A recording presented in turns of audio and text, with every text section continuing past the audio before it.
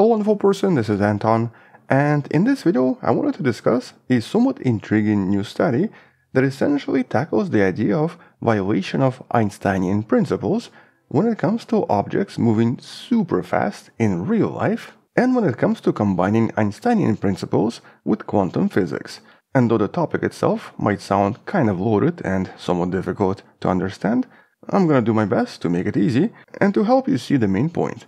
The point being that right now it looks like Einsteinian principles still seem to hold, even based on some of the most recent evidence from one of the most powerful events we've ever witnessed. And so let's discuss this in a little bit more detail, but I guess first let's start with the actual theory and the original propositions. And so here we're actually talking about something known as the inertial frame of reference. This is one of the main principles in the theory of relativity, but it's technically something that Einstein borrowed from somewhere else. This was originally proposed by the Dutch physicist Hendrik Lorentz when talking about electrodynamics. He was actually discussing this in the 1800s, and it was much later that Einstein realized this might apply to other things as well. And specifically, it might apply to his newly proposed spacetime and essentially the entire universe and everything in it, with the idea itself being really easy. It essentially suggests that, generally speaking, laws of physics should actually look the same to everyone as long as they're traveling in a straight line with no acceleration. And this assumed equivalency is what we refer to as Lorentz invariance, sometimes abbreviated as LIV. And so basically here the idea is that no matter where you are, and I guess no matter when you are, as long as you're traveling in a straight line and there's no acceleration, you should be seeing and experiencing exactly the same physics. I mean, technically it makes sense, right? But here there was actually another assumption. And the second assumption is in regards to the speed of light. And while the speed of light should also be the same for everyone in any inertial reference frame, no matter how fast they're moving and no matter what direction they're moving in. And that's maybe a little bit more counterintuitive. Basically, it means that even if you're moving at pretty much really close to the speed of light, the speed of light itself is still going to be appearing to you as the speed of light. You're not going to see photons moving much slower, instead you're going to see them in different energy, either redshifted or blue shifted. And even though this might sound really strange, this obviously has been proven many times. And so even if you're moving at like 0.999% of the speed of light, in your own reference frame, you're still going to be seeing photons move at the speed of light in every direction. But it does make things look just a little bit different. There should be a really old video on the channel where I try to simulate this using a simulation and a video game produced by MIT, and that video should be somewhere in the description. But in essence, this Lorentz invariance has been tested many times and has withstood these tests for over a century. But in search for the so-called theory of everything, scientists studying the idea known as the quantum gravity, where they essentially try to combine relativistic effects with the quantum effects, did actually make a somewhat intriguing proposition back in the days. In their proposition, when things move super fast, we're talking about over 99% the speed of light, and when particles start to acquire certain energy, that invariance might start to get kind of violated. And so in this idea, for anything that's moving super fast, but more specifically for high energy photons, the vacuum no longer appears as empty space. Instead, it actually starts to act as a kind of a medium, slowing some of these photons down as if they were moving through water or through glass. Now the actual slowdown in this case is not really that significant, but it's large enough to be measured if these photons travel for a very long time. Although according to these quantum gravity ideas, this should only happen with very high energy photons with energy near 10 to the power of 19 billion electron volts. And obviously here the question was, okay, so does this invariance get violated with these high energy photons, which could then obviously take us closer to getting that theory of everything and thus combining quantum mechanics with Einsteinian theory of relativity, or is this something that's still not understood? And thus Lorentz invariance still stays in power even at high velocities and high energies. And well, to answer these questions, researchers from China used one of the biggest facilities that's able to detect gamma rays and cosmic rays.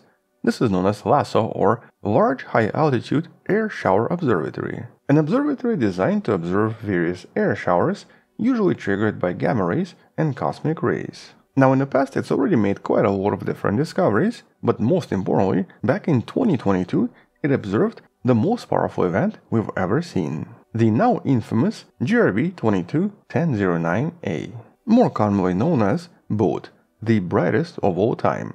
Now you can learn more about this event in some of the previous videos in the description, but this is now believed to be one of the rarest events ever seen, the event so powerful that it actually changed the atmosphere of planet Earth from 2.5 billion light years away.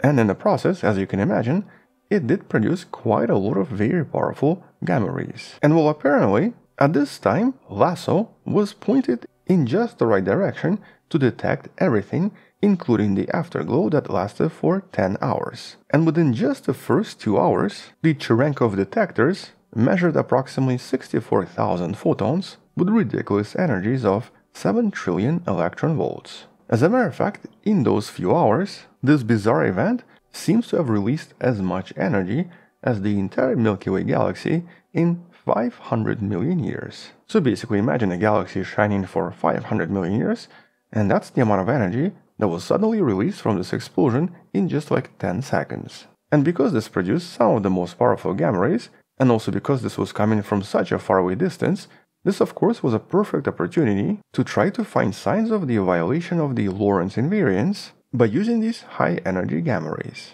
And the way this would appear in data would be basically a slightly different time of arrival for gamma rays that have much higher energy. So basically if we have a gamma ray that's in much higher frequency than another gamma ray, in theory, assuming quantum gravity is correct, it would have a slightly slower speed compared to the actual speed of light. And that's once again because the vacuum itself hypothetically would start to act as a medium, thus slowing light down. This phenomenon is also referred to as the photon dispersion, and you might be familiar with this because we usually see it when light travels through water or glass. But obviously this has never been seen in actual vacuum of outer space. And so the scientists whose study you can find in the description crunched some numbers and got the results. Here they essentially compared 10 separate gamma ray bands, with each band containing photons of different energy. And then they compared all of this to the overall arrival time for all of these 64,000 photons. And the results suggest that there seems to be no difference. All of them arrived at the same time, even though they traveled for 2.5 billion light years. And so because there was no statistical violation of Lorentz invariance, first of all, it once again confirms Einsteinian principles, but second of all, it potentially invalidates some of the assumptions from quantum gravity, or at least obtains a much lower limit on the energy where quantum gravity might start exhibiting certain effects. And for a lot of theoretical physicists, this is a super important discovery, mostly because this is predicted in most quantum gravity theories that tries to unify Einsteinian principles with quantum mechanics. But because this event produced no such proof, it presents quantum gravity scientists with a bit of a dilemma. But this is still not a complete violation because, in this case, the actual signal from this Lorentz invariance violation is expected to be super tiny. So maybe this was just not detected because it was just much smaller than what the scientists measured. But importantly, in this case researchers were able to create a new technique. A technique that can actually help us measure all of this and thus determine if Lorentz invariance does get violated by photons of high energy by using some other observations from somewhere else. And so this is not a proof that quantum gravity is incorrect, instead this is a much more stringent limit on Lorentz invariance and the propositions from quantum gravity. Still, I found this to be a really cool study and a really intriguing way to use the observations from the most powerful explosion we've ever seen in order to test propositions from various somewhat difficult to test ideas. Which means that we'll definitely come back and talk more about this once there are some additional discoveries or even more updates on quantum gravity and our attempts at explaining the universe using both quantum physics and general relativity. And so until then, thank you for watching, subscribe, share this with someone who loves learning about space and sciences, come back tomorrow to learn something else, support this channel on Patreon by joining the channel membership or by buying the Wonderful Person t-shirt you can find in the description. Stay wonderful, I'll see you tomorrow, and as always, bye bye.